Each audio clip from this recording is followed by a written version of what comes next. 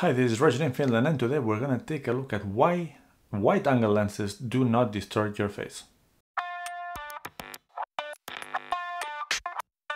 And for the impatient ones, and repeating the title, wide-angle lenses do not distort your face. The distance between the subject and the sensor is what makes it distorted. It does happen that wide lenses make that happen, and if you do still not believe me, you're gonna have to stick out for some more details. So before you start writing furiously down the comments, please let me show something to you. Right now, I'm being filming the a6400 from Sony with a Sigma 30mm f1.4, and now I'm gonna change the lenses. Are you ready? 3, 2, 1. So, how does this look? Let me gamify this. Please take a quick moment and make a guess which focal length am I using right now. I'll give you 2 hints. One is that I do have lenses for Sony aps-c that cover from 10mm all the way up to 200mm, all of them included. So please take a guess. The second tip is that, of course, I'm trying to fool you, so beware of that.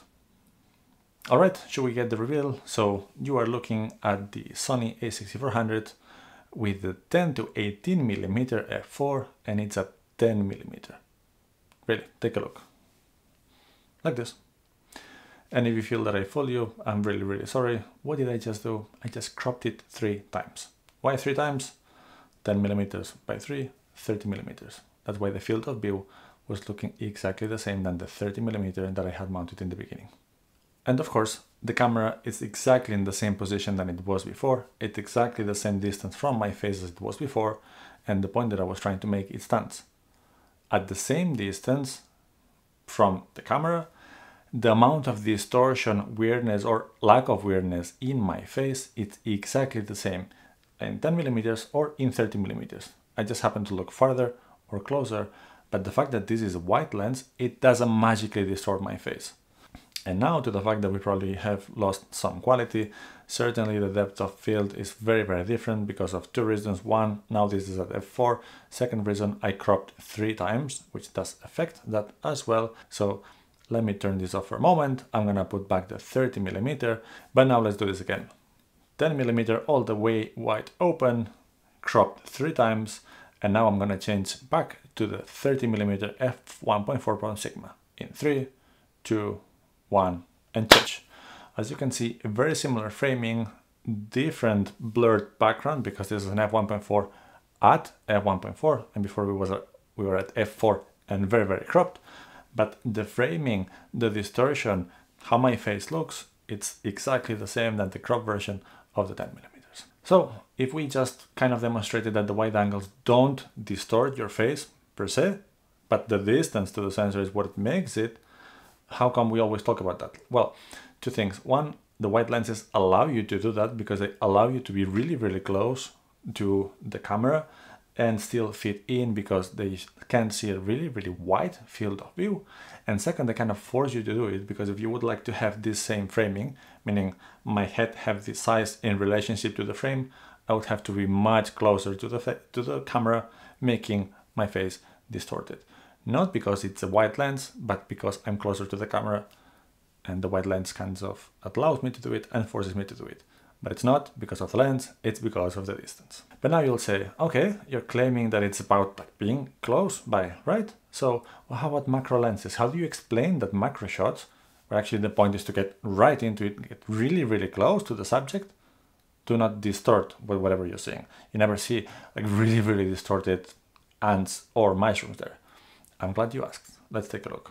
The short answer is that it's not only about the distance to the sensor, but the relative distance as well. Think about it this way. Right now, I'm about 1.5 meters, a little bit less from the camera. But that's not saying much, right, is it? Because from my nose to the ear, there's maybe 20 centimeters distance, which means that my nose is about 1.5 meters from the camera. My ears are about 1.70 meters from the camera. That means that between the nose and the ears, relatively, about a 10% difference. And now what I try to do is to get with a 10 to 18mm f1.4 a similar framing that I had with a 30mm, meaning the relative size of my head compared to the frame should be fairly similar to the one I had some moments ago, with a 30mm, but obviously now things do look distorted. And do look because now I'm much closer to the camera. Right now, my nose is about, I don't know, 40 centimeters, roughly that, 40 centimeters from the sensor, and the back of my head, or the ears, which actually is what you can see doing funny things, they are about 60 centimeters away from the sensor. So the relative difference of distance between the beginning of my head and the end of my head and the sensor, now it's about 30%. It's significant, or significant enough to make these things look funny. Does the lens distort my face? No, it doesn't. The fact that I'm really, really close to the camera and the lens allows it to show it all is what is distorting. I really need to apologize, and you need to see me this way. I really, really don't like to see me this close to the camera. I was about to say I don't like to see me with wide-angle lenses, but I don't mind if I'm far away enough.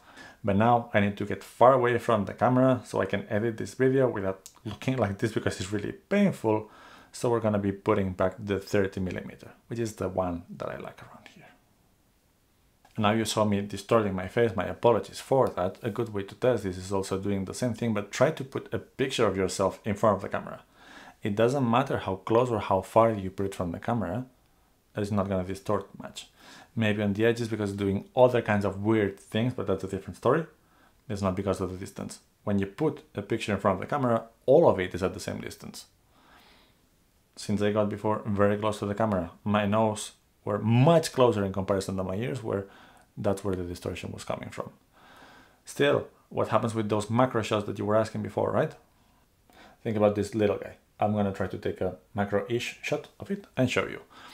But the distance between the nose of the Smurf and the ears, or the back of the head of the Smurf, it's what, about a centimeter, which means that if it's from the camera about 10 centimeters, the distance between nose and camera is 10, the distance between the back of the head and the camera is 11, which means that the relative distance of nose to sensor, back of the head to sensor, is about 10%, which is the same one than being me with my big head at 1.5 meters. That's why the distortion that you can see now with using a 30mm, basically being this far away from the camera, is the same one that you see with this and a macro lens. That's why it's not only about being close to the camera, but the relationship between things that are close and things that are far. I'm not sure if I should make a separate video, but let's leave it here also. Do telephoto lenses compress things? No, they don't. The compression happens when you have things which are far away enough from the sensor that the relative distance is almost the same. That's why things look more compressed when they are more far away. But you can do this as a test, but just by doing it yourself. Do this. So a way to understand this is just by taking a look at proportions. How do we see things? Basically, I'm going to be talking the same way that my 4-year-old does. So how big is this thing? Well, right here is this big. If I put it this far, it's much smaller. That's what happens. And if I have the two of them close here, both of them from where I'm looking are equally small. If I have this one here and that one there, one looks much bigger than the other. And that's what happens. The relative distance between these two things and the sensor is really, really big. That's why this looks really big when it's close by, and this looks small when it's far away. Wide-angle lenses allow us to do that easily. They allow us to have something in front of the camera, and because they see so wide, things can be very, very far away, and we have the discrepancy of things which are close, they look huge, they would do anyway because they're close, and the ones which are far away, they look really, really small because they are really, really far. What happens with the telephotos? They don't allow us to basically see anything in front of us, so they force us to see things which are very, very far away only. And because we can see only things which are far away from the camera, most likely the relative distance will be fairly similar and things look compressed. Not because of the lens, but because how far they are. So what is the conclusion of all of this? And it's a little bit anticlimactic. The thing is, do wide lenses distort and do telephoto lenses compress? No, they don't. So, but what happens really? We tend to use longer lenses to shoot things which are far away, and because they are equally far away or relatively to the camera, they do look compressed. We do usually use wide-angle lenses to shoot things which are in front, and still they allow us to show things which are very, very far away, making the ones which are close really big and the ones which are far really small. What happens when we put one single object in front of the camera using a telephoto lens. In order for us to see the object, we need to put it pretty far away from the camera, which means that the distance from the beginning of the object and the sensor and the end of the object and the sensor are very, very similar in relative terms, and things do look compressed. If we use a wide-angle lens, we can put the object very, very, very close to the camera, meaning that the distance between the beginning of the object and sensor and end of the object and sensor, they are different enough to make things look funny and make things look distorted because of the relative distances and not because of the lenses. When we talk about distortion, we should probably get very, very much into detail to each and every single different lens, which they will have different distortions. There's like pin cushion and all sorts of different complicated things, but that's a different thing. That's about the design of the lenses. What I wanted to do today is to basically debunk the topic of, do wide-angle lenses distort your face? No, they don't. Telephoto lenses compress it? No, they don't.